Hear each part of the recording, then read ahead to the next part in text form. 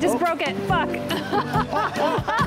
Don't worry. No. Don't worry. It will be repotted right afterwards. It's very easy to propagate. I know it is. I'm just gonna lay on the soil just like that.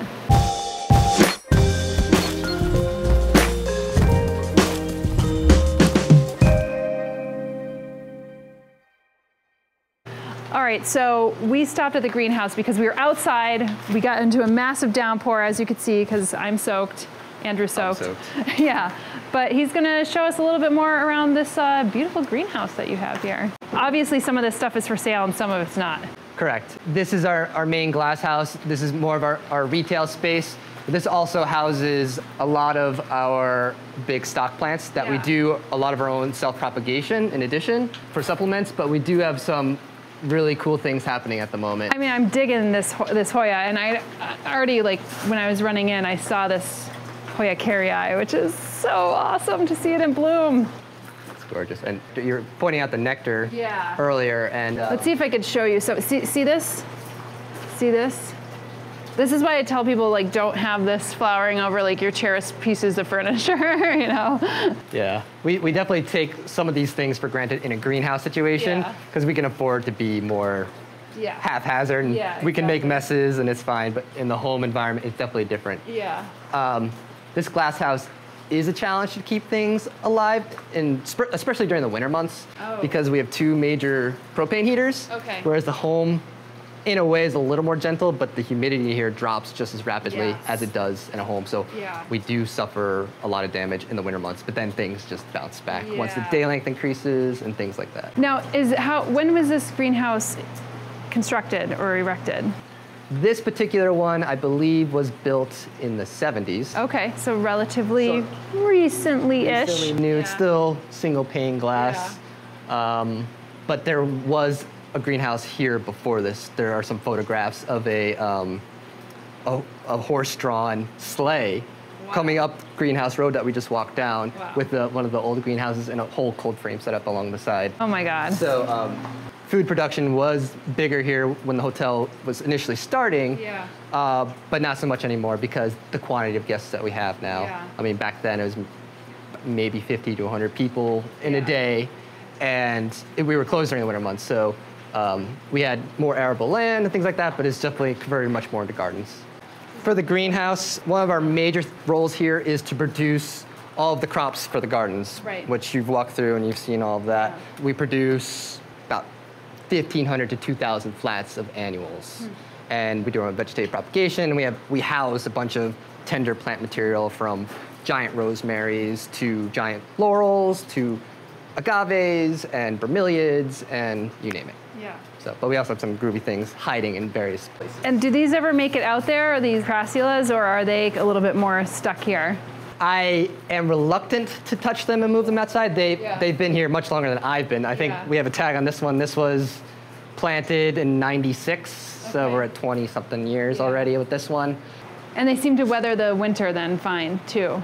Oh, they're fine. We do get buggy issues. They get susceptible. Some varieties seem to favor things like mealy bugs. Aphids don't seem to bother them. Also, something I like to express in our greenhouses is we use a beneficial bug program. Okay, so you do integrated pest management. We do, yeah. What do you do? Because I use it in my home too. I try to get people over the hump of like using integrated pest management in their home. I mean, because you said you're entomology background. So that is not my forte, but I've been involved in it in many circumstances. So what we really purchase from BioBest, the company we use, is like the Aphidiuses, like Aphidius urvi, Colmani. For the mealybugs, we've had limited success with Cryptomeria, the Crypts. That's the, I think, is it truly Cryptomeria? Cryptolaemus, yeah. And the thing with the beneficial insects is that they're affected by day length as well. So when we really need them badly, they're not there for us. And the crypts, like, I have a tendency, like, I corral them off my windows. Like, literally. Well, you have to investigate. You're like, oh, nope, you're a good one. Exactly. And so they're fluffy, too. And then tell me a little bit about this, because this seems like you can't move. Yeah, so this thing is not going away anytime soon. This is our bougainvillea. Is that how you pronounce it? I think it's bougainvillea. Bougainvillea. And this has definitely been here since the beginning of the greenhouse. And unfortunately, this plant is one of the main thing that harbors our pests. Oh. Aphids and things. And we can't quite get away from it. Yeah. And it's challenging to maintain, but it gets a lot of haircuts. Yeah. Probably gets like 3 or 4 haircuts. Yeah. And you have to be careful because it has thorns on it, but passing guests might get it in the eye, so it needs frequent maintenance. But it's still beautiful nonetheless. Oh, look at the sedums, so beautiful. Rocky tail. Yeah.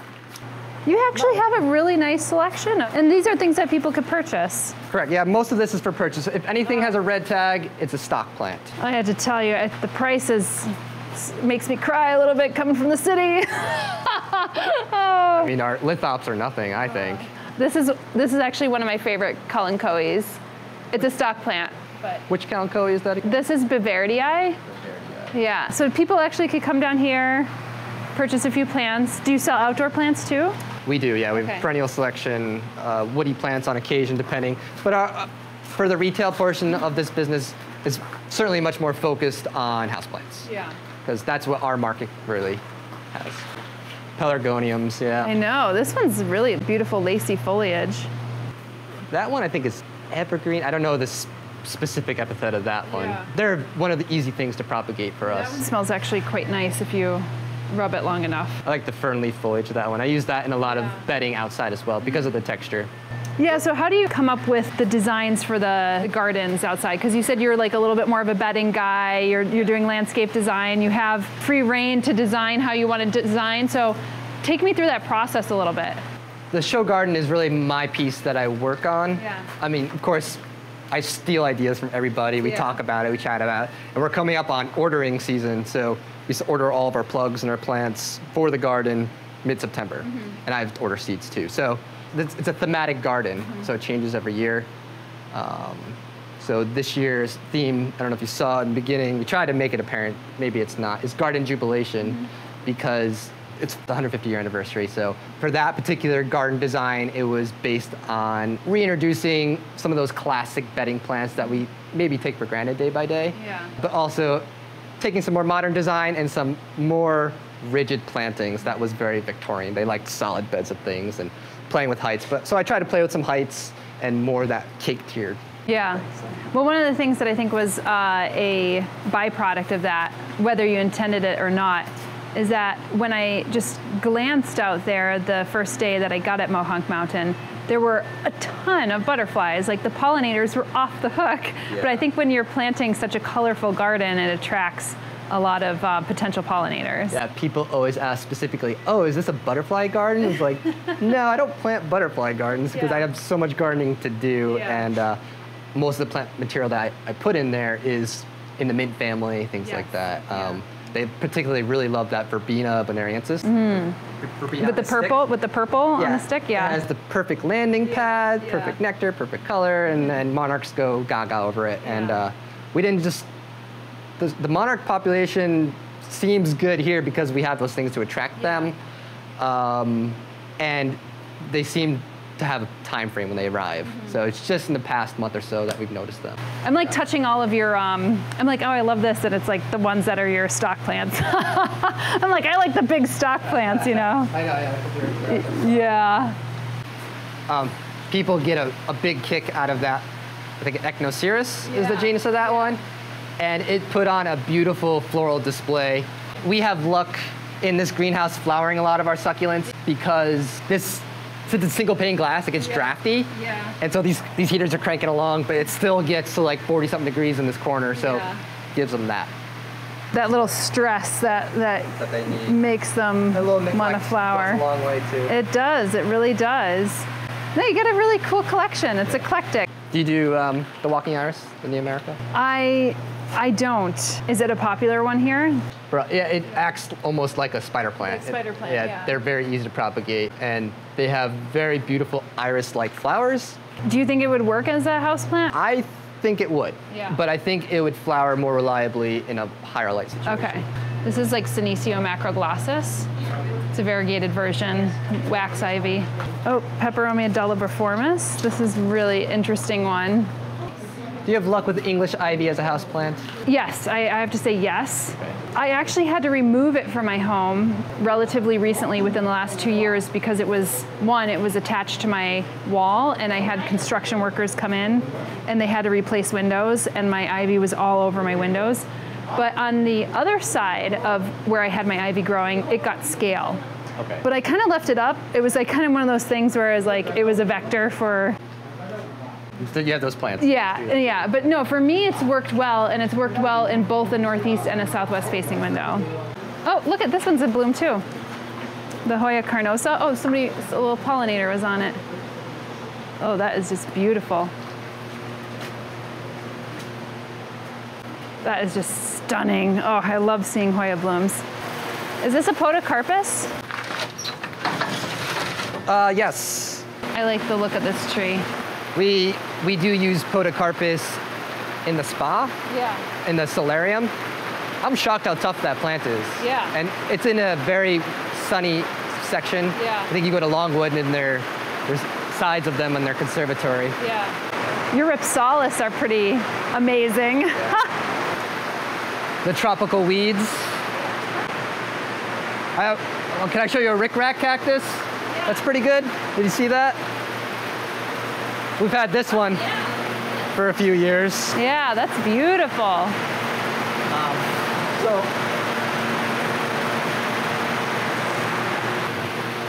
But we definitely owe these collections to some of our previous managers. Yeah. Even superintendents whose definitely vision for these plants have brought us through to this point, which is really cool. That's why they can be at this size. And this is where you do a lot of your potting then? Yeah. So these two greenhouses are major production greenhouses. Yeah. Do you want to see my orchid hut real quick? Oh, yeah, let's do it, yeah. So, this is one of my favorite spots here in the greenhouse. You get a little corner all to yourself. Exactly, this is my office, that's what we call it. And so, the orchid thing has really become one of my passions in the past 4 years, because I joined the Mid-Hudson Orchid Society. And I'm endlessly learning about orchids. You never stop because the family of plants is gigantic. Yeah. And they're so vastly different from one another.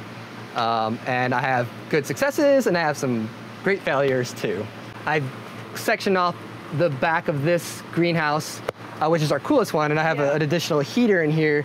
Orchids don't necessarily need to be hot and tropical all the time. Right. It's just not necessarily how they all work. But my thing was more about the humidity. And so I have this thing as automated as possible because I can only allow myself to be in here like 3 times a week. Otherwise I'd get distracted and not do my actual job out there. So this is just something I run into and do first thing in the morning, and like, oh, how's everything doing? Because orchids are just slow moving. You gotta be patient, and it takes a lifetime to really learn how to cultivate these guys. Just out of curiosity in your newness of orchids, what's your experience with growing them in terracotta versus maybe a plastic planter?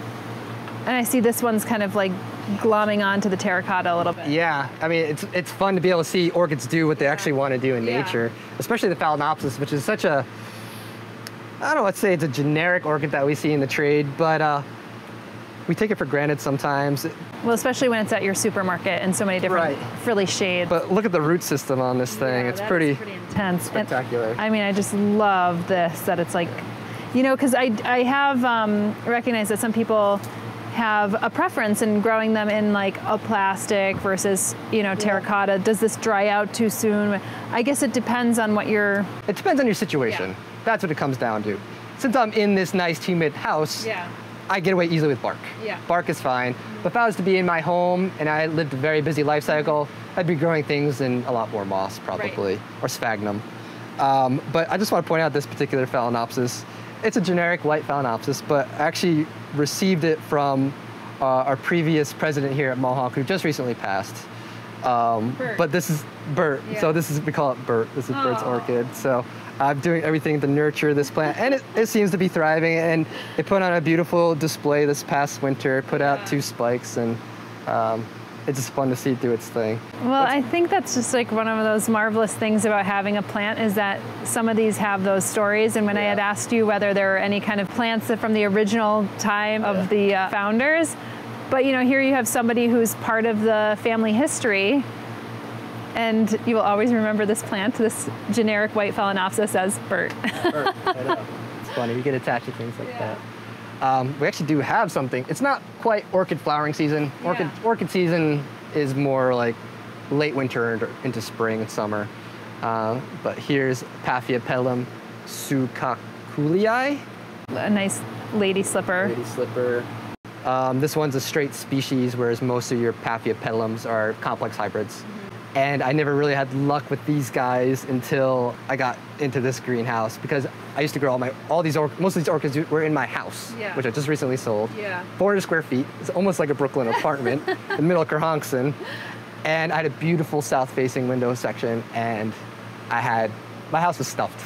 My poor partner, I mean, he has clothes, I have plants. And so I have watched a lot of your videos, and I somewhat can relate. Maybe I don't have the same quantity, but it was all orchids. And the thing is that if you had an 800 square foot, it would have been, double. Yeah. Exactly.